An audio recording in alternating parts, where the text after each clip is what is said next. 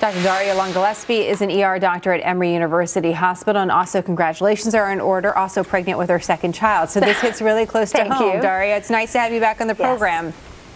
Thank you, Jenna. I appreciate it. It's great to be back. So tell me a little bit about how you see it as a medical professional, but also as a pregnant woman in an area of the country that some are pointing to as the next spot for Zika to go.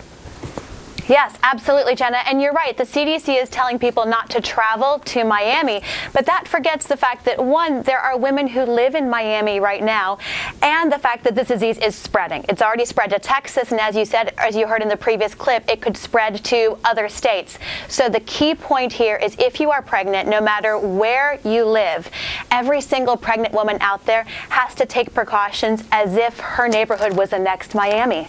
Wow. So right now, what are you doing?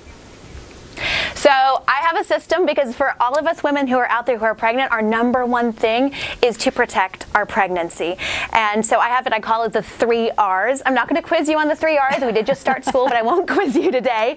But I do this because it not only protects me from Zika, but it also keeps me from using more chemicals than I absolutely have to protect myself. So I call it 3 R's. It means reduce, forgetting my own, of course, reduce, repel, and rinse. Now, by reduce, I'm saying reduce your bare body that's exposed, because to a mosquito, that's like a buffet. So long sleeves, like the kind I'm wearing here, a long tunic, wear long pants. They can be nice, long flowing pants. But again, in Zika season, more is more.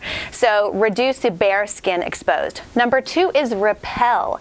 Now, Jenna, I'm sure when you were pregnant, you were worried about the chemical exposure as well. But we do know, we do know there are 2 chemicals that any pregnant woman, when you're looking at repellent, look for either DEET or picaridin. Now, one thing I like to do and I think is smart is to use a lower percentage. If you're only going out for 1 or 2 hours, you only use a 10 to 15% amount of DEET. You'll get less exposure. And if you're already wearing a lot more clothing, again, you're getting less exposure because you're only spraying exposed skin and then loosely on top of your clothing, never underneath your clothing. I know we're going to go to another R, but I want to make sure to ask you this question for families. It's back to school time. Yeah. And in Miami, there's reports of kids being sent to school with mosquito repellent. And there's been so many questions about Zika and why it impacts unborn children, but we're not talking about the risk to young babies or to young children. Can you talk us through that?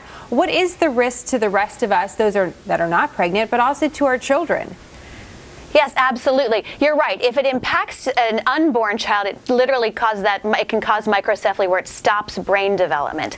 After a child has been born, the CDC says they're still monitoring because they don't know the full effects of infection of Zika virus to a child or older adult. We do know that they can get Guillain-Barré syndrome, which is even a higher risk for an older adult, but we still don't know the full extent of it. So what I tell everybody, again, same rules, DEET, picaridin, and IR3535. Those are the three repellents that you can use on pregnant women and young children, and you're going to keep them safe. What do you think about all the questions that we don't have answers to yet when it comes to Zika? How scared does that make you as a medical professional, but also as a mother? You know, Jenna, you're right. Zika is one of those that we don't know all the answers to, so it can be very scary.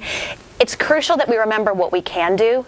And again, for pregnant women, that's protecting your pregnancy from Zika. For families, it's protecting your families from being infected. So again, it's the reduce, repel, and then rinse it off. Wash off all the repellent when you get back inside. You will protect yourselves from what we don't know the full outcome of, and you'll keep yourself safer.